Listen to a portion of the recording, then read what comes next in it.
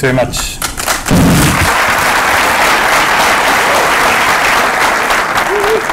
So Nathan is much younger and handsomer than I am, but I hope I'll do.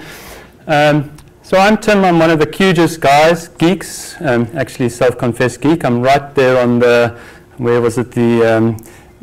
thinking about my pocket calculator when I go to sleep end of the scale from last night. And as has been already mentioned, Nathan was going to give this talk, and he's also a solid geek in his own right, and I'm sorry that he couldn't be here, but I hope I do his talk justice for him today. So I'm here to tell you about QGIS, QGIS for all, and hopefully give you a little bit of behind the scenes about how the project works and tell you about some of the cool things we're doing and why QGIS is the best thing since sliced cheese. So we're going to look at how QGIS is a great tool for users, a great tool for developers, a great place for documenters to hang out, and a great place for you sponsors and donors to send us your millions in small bills. So first, let's have a look a little bit at our users. You've seen some talks earlier today about InnerSafe, and this is Mahadika. She's one of the InnerSafe users, and she's a nice example of somebody who's probably never in her own right going to be able to afford to buy an $E$RI product.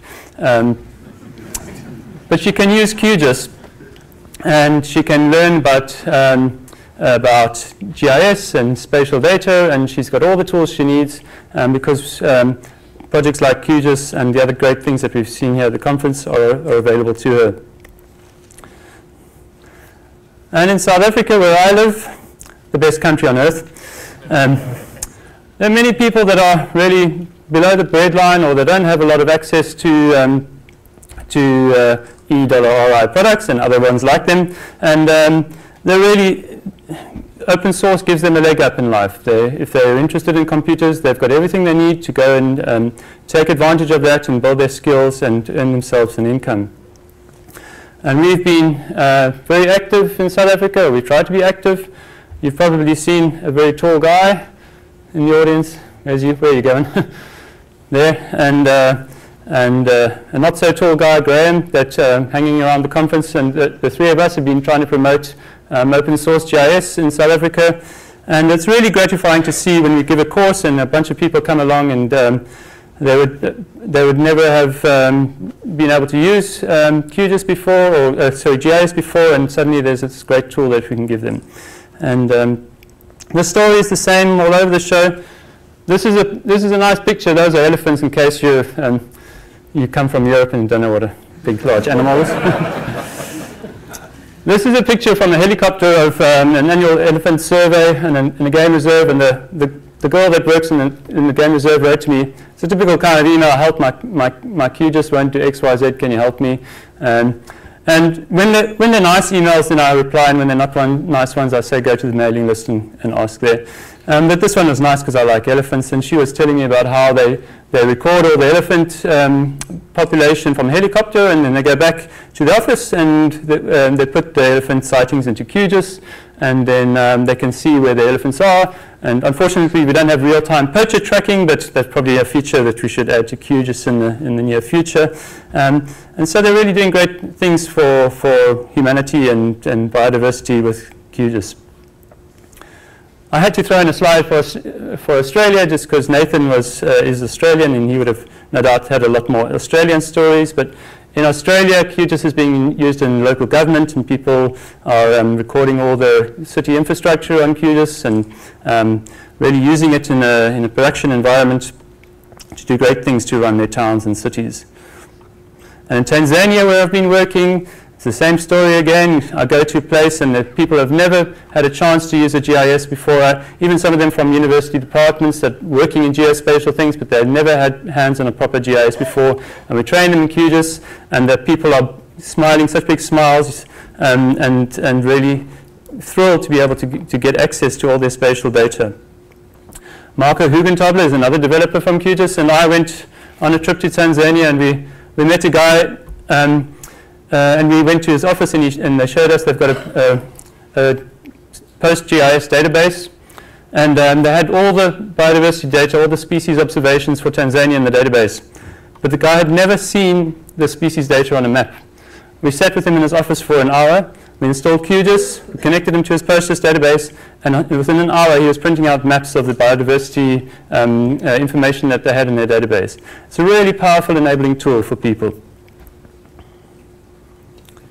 And in Brazil, Luis Mota, who's somewhere maybe in the audience here, and his colleagues are working in Amazon. They're going out to people who are living on in the forest and training them to use QGIS and helping them to use QGIS to map where deforestation is occurring and help them to conserve their ecosystem around them. He asked me to mention that this is part of the QGIS project. I hope I said that right. And all around the world, you'll find the same stories. These are just ones that I know of and sort of had 5 minutes to tell you about. But if you ask anybody what they're doing with QGIS, they've always got an interesting story about how they're using it in new and exciting ways.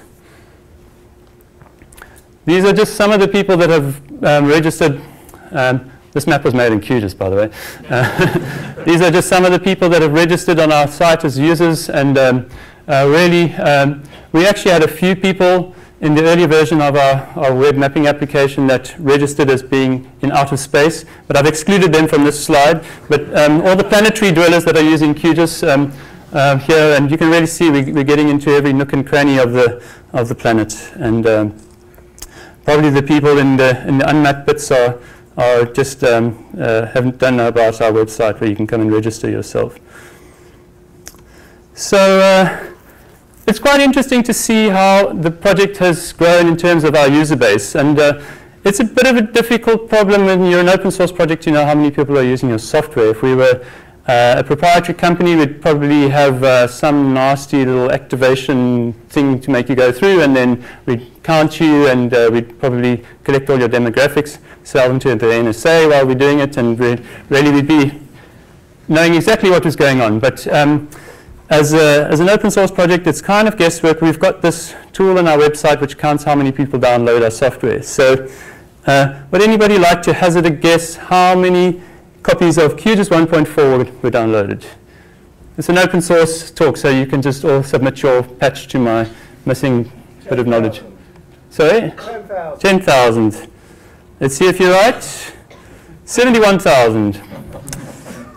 No prize for you, sorry. And the story just gets more and more exciting. Every release we have, more and more people are downloading our software. 109,000 people downloaded QGIS 1.5. 188,000 downloaded QGIS 1.6. 250,000 downloaded 1.7. And what about some guesses for 1.8? You're all wrong. 475,000 people downloaded QGIS 1.8.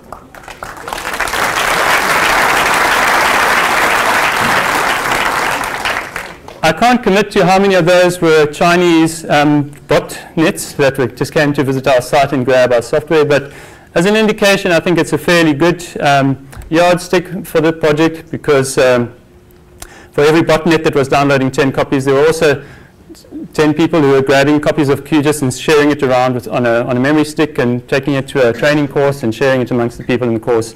So it could be well higher than that, or it could be around this figure. But it's quite exciting for us. So we've seen a bit about the users. Let me tell you a bit about the developers. So in the beginning, the Earth was dark. There was nobody on the Earth doing anything interesting. And then one day in 2002, July 2002, an Alaskan dude in his basement, hiding out from the cold, dark, snowy conditions outside, sat down in front of his computer and started to write QGIS. And his name is Gary Sherman. He's kind of a mythical figure for us because he kind of stays in the wastelands of Alaska. He's never come to, I think somebody has anybody met him? Anybody met him? No, okay. He's a mythical figure. Ah, you've met him. He gave me this hat. Ah.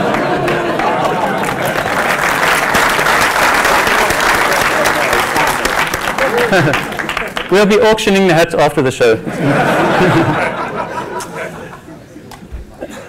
And so he started to make something in his basement, and he took an unusual step, not being an E-dollar-I kind of guy, E-dollar-R-I guy, I'm going dyslexic.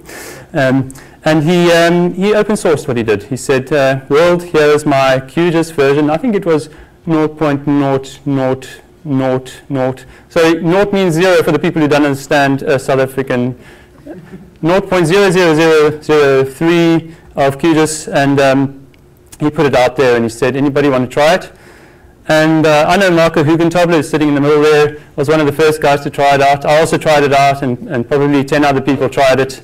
And it was kind of cool. It was like you open this thing up, you connect to your PostGIS, and you could draw, you could change the color of the lines, and could you pan, you could pan, you could zoom, and that's it. That was QGIS 0.00003.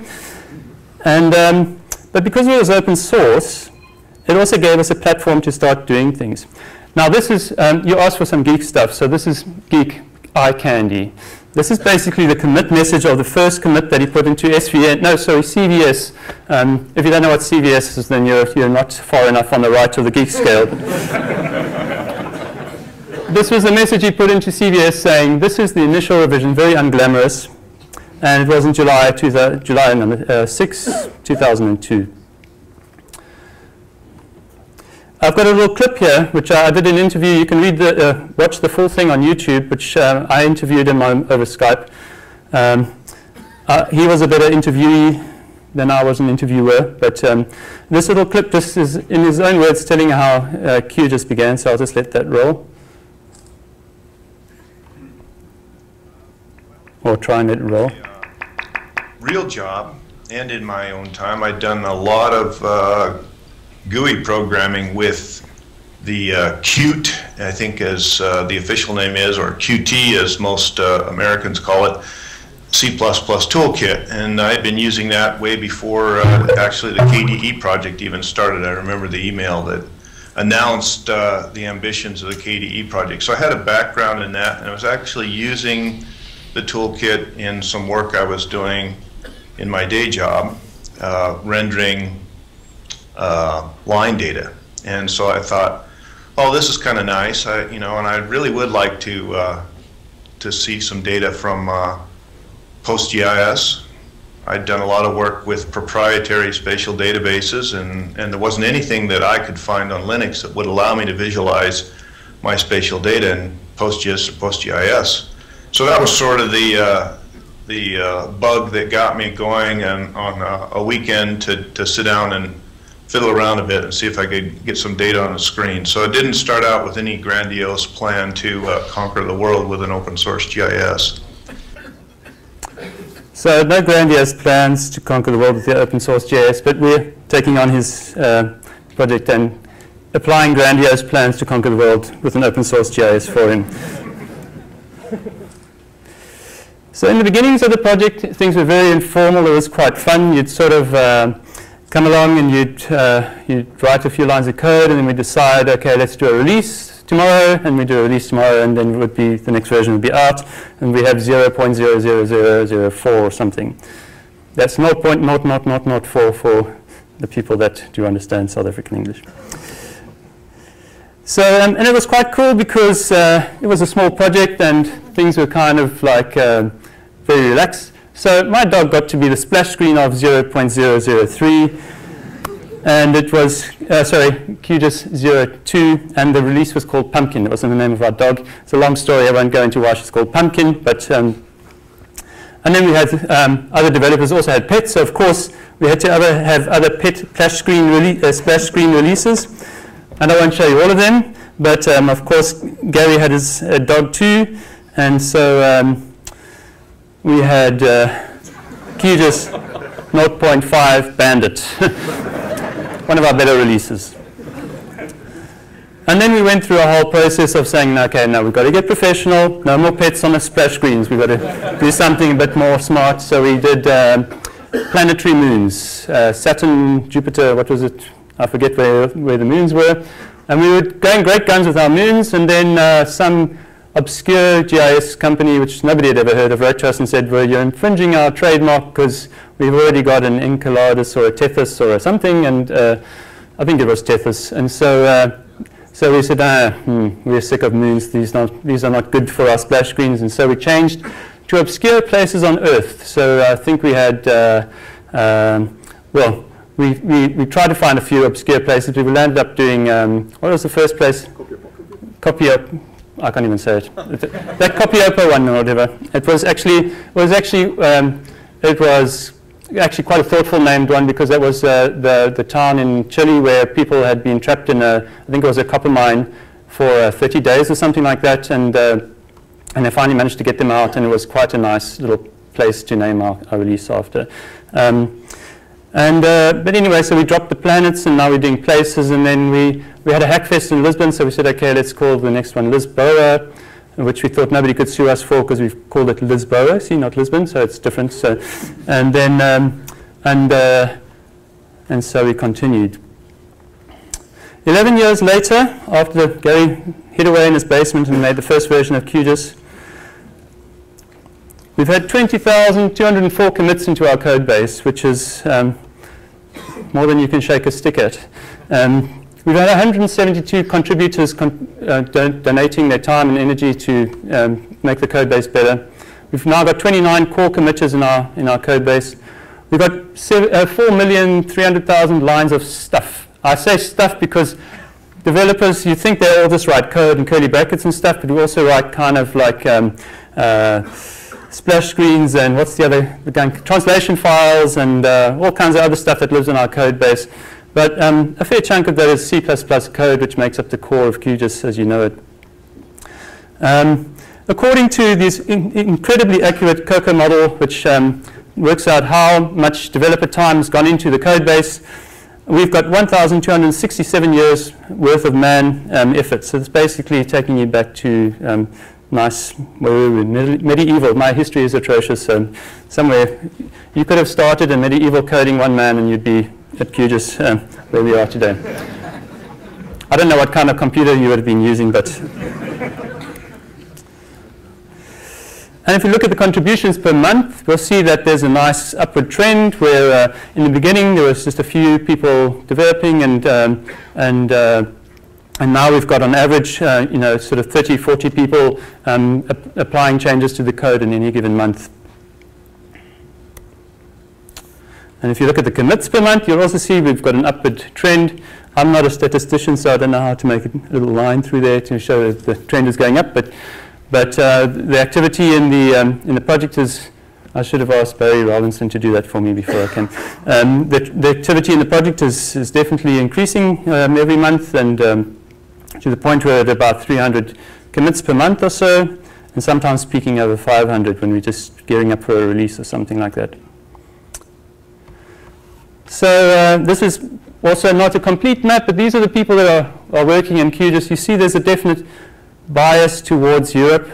I have no idea why that is. Maybe they all gravitate around Jürgen, who's the brains of the project, or I don't know why there are more people in Europe contributing than in other places of the world. But we are spread right around the world, and we're a virtual community. It's only in the last 4 years or so that we've actually, is it 4 or 5 years that we started having get-togethers? We get together twice a year.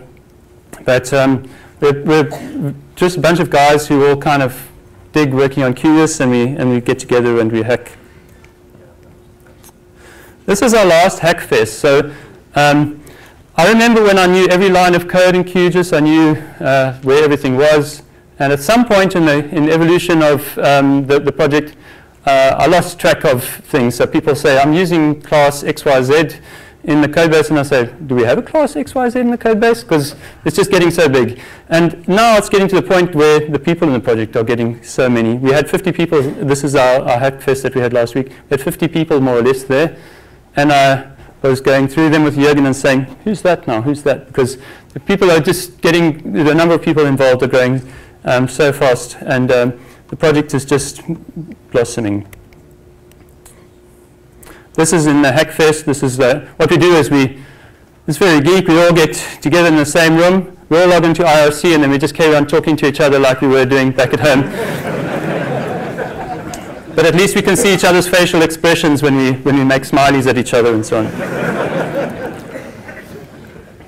And of course, we eat pizza.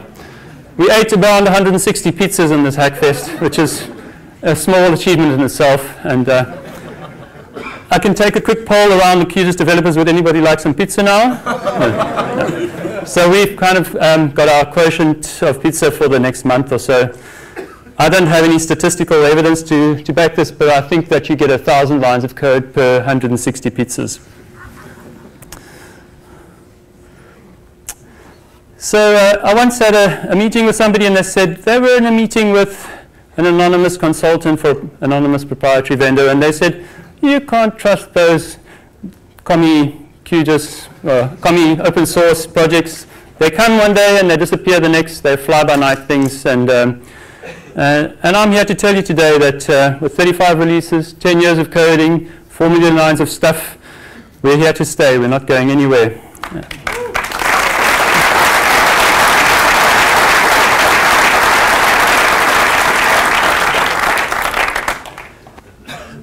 This week, there's been a lot of activity in the project because this is the week that we release the next version of QGIS. Some of you have already got it because we kind of did a soft release.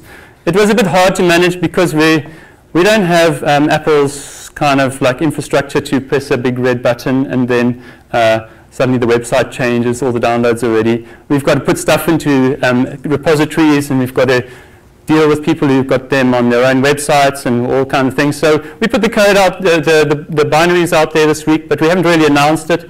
And we're announcing it now. QGIS 2.0 do4 is out.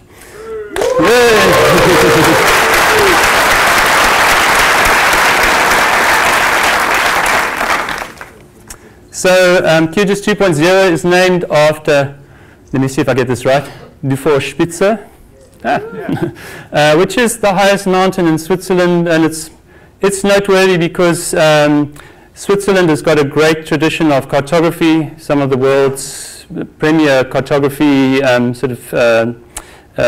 the people who developed the field of cartography come from Switzerland, and like we said, we want to name our releases after obscure places, and well, you can't get much more obscure than do4 Spitze, so I think we're safe on the trademark front there. But it's also a nod to the QGIS, the Swiss QGIS community. There's a bunch of the Swiss guys there. You can raise your hands and wave there and here. They've been really active. Maybe that cluster of dots that I showed you in Europe I should have zoomed in a bit to show you just how much activity happens in Switzerland. They've been a huge boon to the project. Marco's actually one of the few people in the project that's been longer involved in it than I have. I think he was third or something in the project, and I was fourth or fifth, something like that. They've been instrumental in really bringing QGIS to the next level each time. So one of the ways that they do that is a lot of what we call a town council, a lot of the administrations are actually using QGIS in favor of open source software, and they fund the things they need. So they're producers as well as consumers. What they do is they'll say, well, we would have spent 75,000 euros on an $E$RI license this year, and why don't we take, say, half that money, and we'll pay for the features that we're missing in QGIS. And so they fund directly the features they need to do their work, and because it's all open source and they're giving it all back to the community, everything comes back to you, and you use it on your desktop the next release, and you don't even realize that some nice guy in Switzerland was actually paying for the software that you're using. And that's the whole point of open source, and the whole point of the model of QGIS and other projects like us, that the rising tide is lifting all the boats. You know, we all want to make it better, but we can all benefit from the work other people are doing. So something else that we've been doing is rebranding ourselves, because nobody can say quantum GIS. I don't know why. They're paralyzed from the tongue or something. But We used to have a nice YouTube video which said, my name is Paolo Cavallini, and I say quantum GIS. And then another one would say quantum GIS, and another one would say, I can't say quantum. And then so it would go on. So we decided to keep everything nice and simple for everybody. And plus, we also wanted to have a 4-letter acronym name like the other big players. So we're rebranding ourselves to QGIS. There's no dollars in the name, but we're working on that. So from now on, the project is now known as QGIS. Now, it's a little bit difficult because actually we found that we haven't really lost the pronunciation problem. We had a quick straw poll at lunch, and the Italians say QGIS, and the Germans say QGIS, and the, where else were we? The Swiss, the Americans say QGIS, something like that. And of course, South Africans, we have the right pronunciation as QGIS. So if you've got any doubt, then pick the one of your regional flavors and stick with that. So it's our best release yet, QGIS 2.0. QGIS 2.0. Yeah, okay.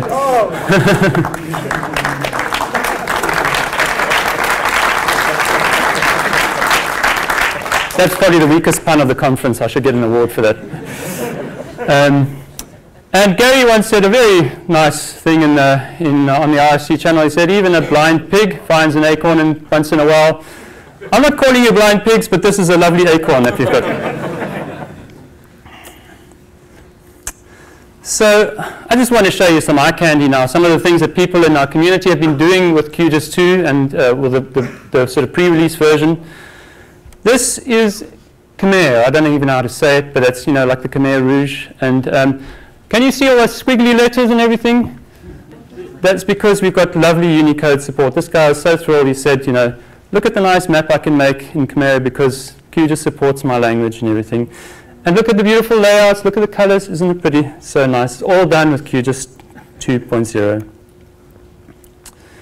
And these are just more examples of the kind of things that you can do with QGIS 2.0. This one is showing off that in the main canvas you can have graticules as well as in the layout, but also in the live canvas.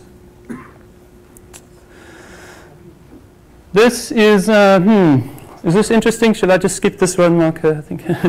This is QGIS running on Android. You see that green man? That's an Android. If you're an Apple user, just ignore this part of the conversation because it's not for you. QGIS running on Android, and it's basically the whole desktop application ported. Marco Bernosocki, you wave your hand up in the air. Wave your iPad in the air, sorry, not iPad. Your Android device in the air. Marco has been working like a demon to make QGIS on Android a reality.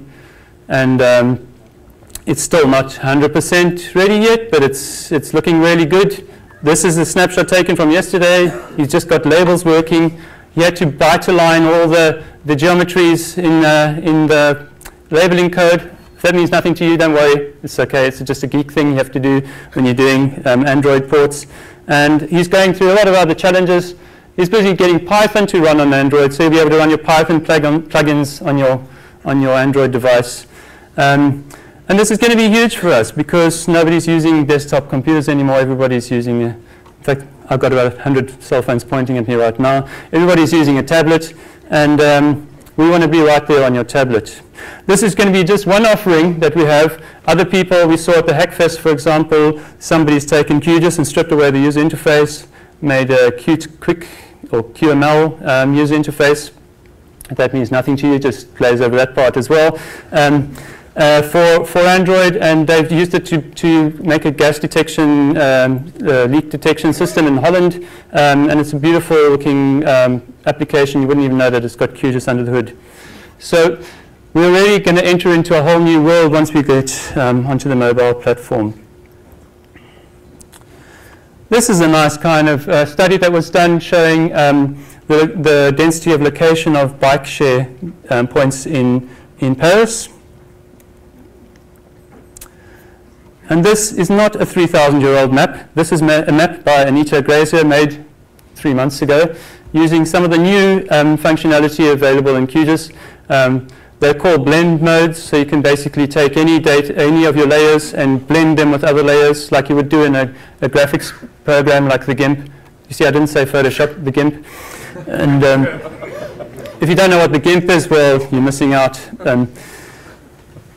So with the new version of QGIS, you can take a texture like an old piece of paper or something, and then put it behind your map, and then blend your map into it and make these beautiful looking, interesting maps.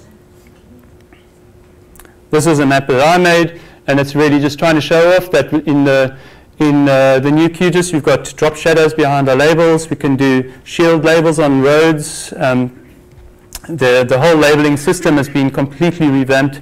Massive undertaking, and you can really make beautifully designed maps with lovely cartography on them.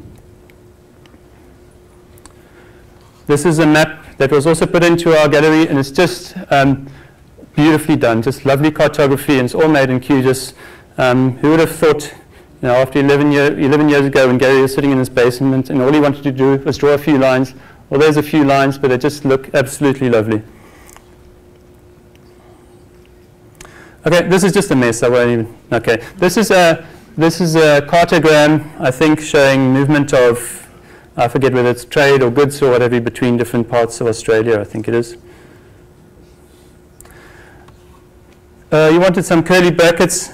If you look carefully over here, you'll see that we've got some curly brackets.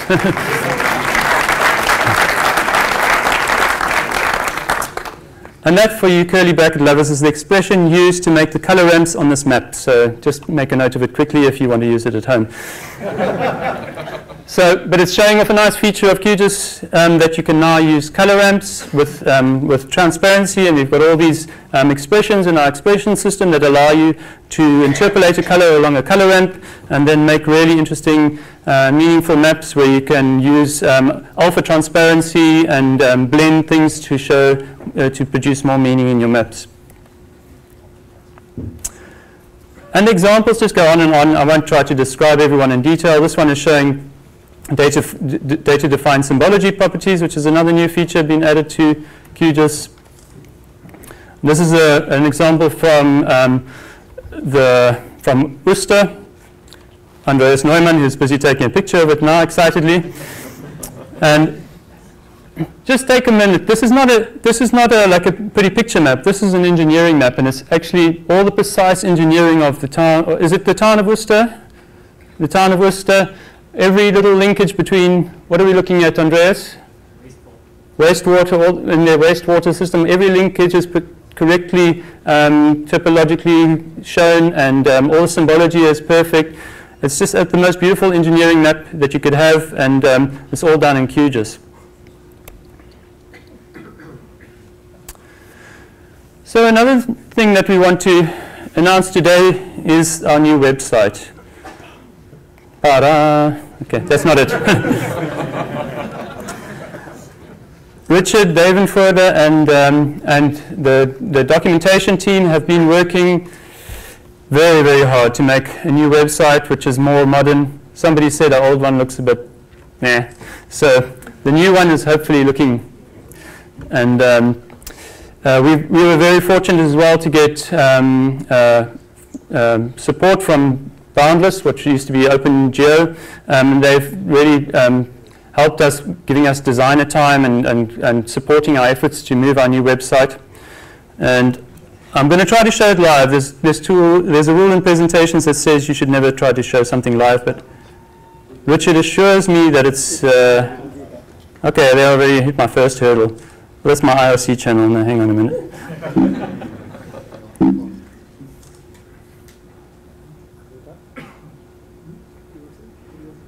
There we go. So that's our new website. It's simplified, it's much cleaner, it's got pretty pictures on the front page, it tells you immediately when you arrive there what it is, and you don't need a degree in linguistics to make out what the purpose of the website is. Everything is beautifully coded so that it will work on your mobile device, your cell phone or your tablet, and so it all scales down nicely. We've got links, we've got a great download page. When you go to the download page, It will automatically detect what operating system you are on. If you're a Windows user, it will tell you to bugger off. If you're another operating system user, it will give you a nice download. Don't worry, Windows users, there's something for you too. Oh, and I should say we've also got now a 64-bit version of the Windows installer. So that means that if you've got more than 4 gigs of RAM on your system, unlike some proprietary software which never ever released their software as 64-bit, you can now use all your RAM while you're using QGIS. Yeah.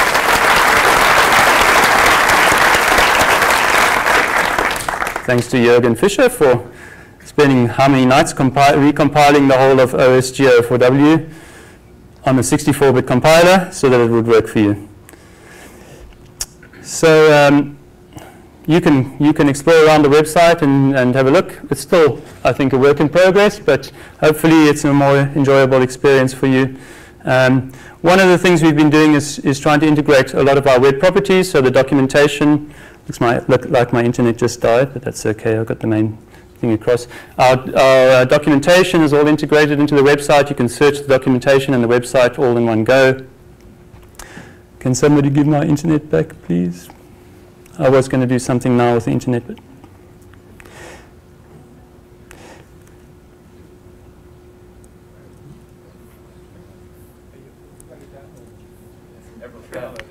everybody's downloading. Okay. Well, if you're all downloading, you might scupper the plans that I had for the rest of the talk, which yeah, I can see it. Right. Okay. I'm trying to find my documentation again. My nickname on IRC is Tim Linux. That's me there, but I'm using a Mac, which is a bit strange. So just bear with me while I find my presentation again. There we go. No? Yeah? Where's my mouse gone?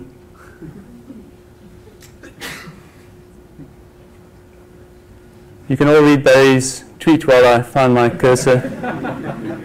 It really has lost my cursor, I don't know.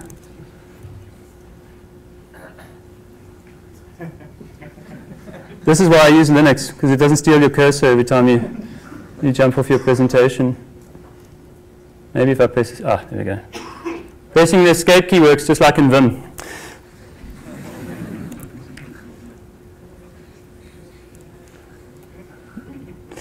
Okay, we saw that, the website demo.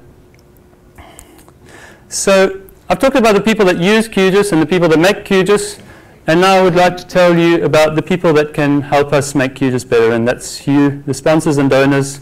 If you don't know that you're a sponsor and donor yet, we're strongly encouraging you to become a sponsor and donor to QGIS. So when we started out QGIS, we were basically just a bunch of guys in our basements doing stuff, and as the project's grown, it's become more and more demanding on us, both on our time and on our resources. We used to run the website on my server, and Gary ran some things on his server, and we had a few bits and pieces. Now we use an OSGeo server, but we've got a lot of things that the project costs money to run. For example, we're trying to trademark our name, QGIS, so that some guy from some obscure GIS company doesn't come and try and sue us again.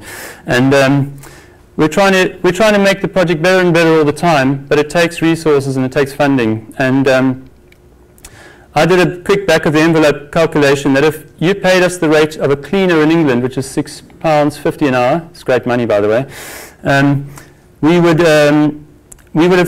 would have cost around £10,000 to pay for the developers' time that were at the Hackfest last week.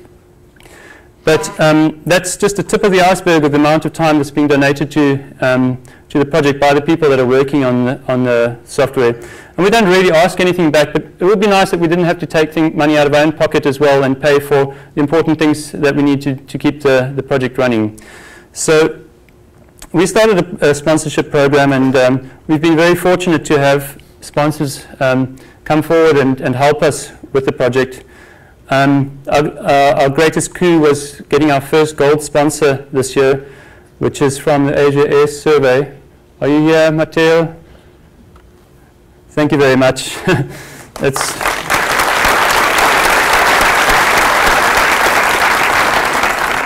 And we've also had great sponsorship from the Swiss community and from the German community, who've really helped us keep the project going, keep all the expenses defrayed. And Austria. Let me not forget Austria. So if you want to sponsor QGIS for a mere paltry 27,000 euros, you can become a platinum sponsor. Anybody got a spare 27,000? You can sign up in the front here with Paolo. For 9,000 euros, you get a gold badge. Again, see Paolo. And silver sponsors 3,000 euros a year, and bronze sponsors 700 euros a year. So it doesn't take much to become a bronze sponsor. You could probably skip a couple of Burger King meals and you'd be able to help us a lot. Okay, I'll finish hitting you up for cash now. I would like to point out that we've got two programs. We've got a sponsorship program and a donations program. So the sponsorship program gets you the little badge, and the donors program is for micro donations. So if you want to just give us 10 euros or 100 euros or bigger micro amounts like 1,000 euros, then you can go along to our PayPal site. Again, if you can't find it, speak to Paolo. Paolo, wave furiously. Paolo's the money guy. Actually, when we started the project, we didn't have a project steering committee. Then we started one, and we said, geez, we've got to find somebody to do with the money. And none of us wanted to touch anything to do with money. We're all hippies and geeks and whatever. And we said, we don't care about money. But Paolo came forward, and he said he'll do the money. And it's been really great to have somebody look after the money stuff for us.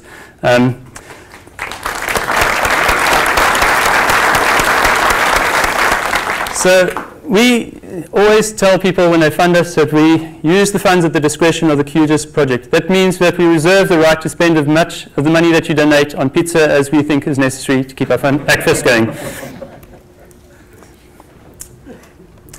We also have other people that contribute features to QGIS by funding them directly. And it's a great model for you out there that need something in QGIS that's missing, and you can approach one of the developers. There's about 15 or 20 of them in the room here today, and you can find them on, there's a list of them. Do we still have a list of them on our website? If we don't, they'll be back soon. They might have been lost in translation, but there is? Okay. And you can also come onto our mailing list and say, hey, I'm looking for somebody to build me feature X, Y, Z, and somebody will come and give you a quote. And this is a really great way of supporting QGIS, because you get what you want. So it's not going to be spent on pizza. It's going to be spent on code. And the developer will guide you and help you to build a feature that's going to be of use to the whole community. So we have a kind of a clause there that says, like, if you build a new feature and you want to see it make its way into QGIS, we will only accept features that have got a broad user base. So we're not going to take some obscure tool to count the hairs on your mouse's back or something like that. If it's not going to be useful for a lot of people, we won't accept it. But in the main part, if you contact a developer, they'll advise you on how to build something that will be acceptable into the community, and then you can see your feature in the next release, and it's really great. We had the World Bank and the GFDRR. There's been some talks from them during this week, and we've had Australian Aid. It's just my personal experience, and there's the other people that you see in front of you that have come and said, well, we need things. So we, from the World Bank and Australian Aid, we got all the new snapping stuff in the Composer, and the scale bar that works in EPSG 4326, and web widgets on the Composer. And that was all funded by people saying we just want to support specific features in QGIS, and now everybody gets to enjoy it. So I probably didn't exhaustively list everybody who's added features, or I know I didn't. So there are many other people that have been contributing features to QGIS, and we really do thank you for all your contributions. I've mentioned that one already. The other kind of people that we have are the hackers, the geeks, and those are the kind of people that hopefully this room is filled with. And those are the best kind of people in a way, because they come along to the project, like Jürgen Fischer did, and he said, I like working on Postgres raw SQL query optimization or some kind of arcane thing. I don't know what he said when he arrived. And we say, okay, there you go. And we get them going on that bit of the code. And the next thing you know, they're just improving and making the product better for everybody. And so we encourage you, if you've got some kind of geeky bent to your personality, come along and hack on our code base and give us your new features. We'd love to have them. So this is really just to say thank you to everybody that works on QGIS. Thank you to Gary Sherman for hiding away in your basement one dark winter and giving us the spark that became QGIS as we know today. Thank you to all the QGIS committers. It's just been phenomenal these last 11 years being involved with all of you, and I can really count you as all great friends, and we're a great circle of geeks all just pulling along for a common cause. Thank you for all the people that document the code and for helping on our mailing lists. You just wouldn't believe the number of people that are actually working to make QGIS a worthwhile program for everybody. Thank you for all the people that report bugs, that give us nice bug reports, not my Windows crashing. And thank you for using the software, because if you don't use it, there's no point in us making it. So you all rock. Thank you very much.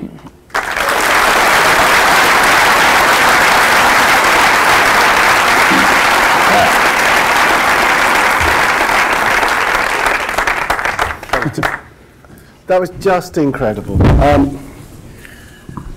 First of all, I just want to give you this little book, which is called The Map Addict. Oh, no, it's not. It's called The Wild Rover. It's not The Map Addict, by Mike Parker. He's a map geek. He's very funny, and he autographed the books for us on Wednesday night.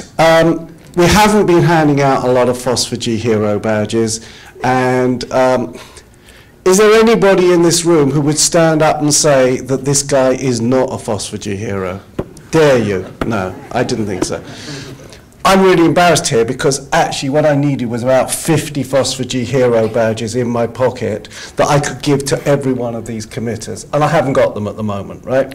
I'll share mine. We can take it a week at a time. Please take it as a trophy. Take it as as the symbol of a virtual 50, Thank you very much. I really wish I'd had a load more made now, but anyway, we think you're amazing. You are rock stars for us. A massive round of applause, please. Come on, stand up, come on, get out there. Yes. On your feet, come on.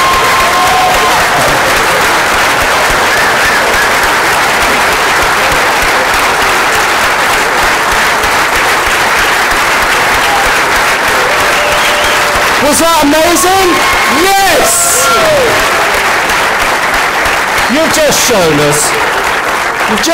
us, first of all, that this is not a couple of geeks messing around. This is serious. 1,200 man-years. You know, never mind the dollar word. I mean, this is an amazing achievement that we got. It's a flagship for our whole community. You showed us the business model. You showed us how people get involved. We're really grateful to you, Tim, and we're also grateful to you for standing up. So thanks very much indeed. Thanks.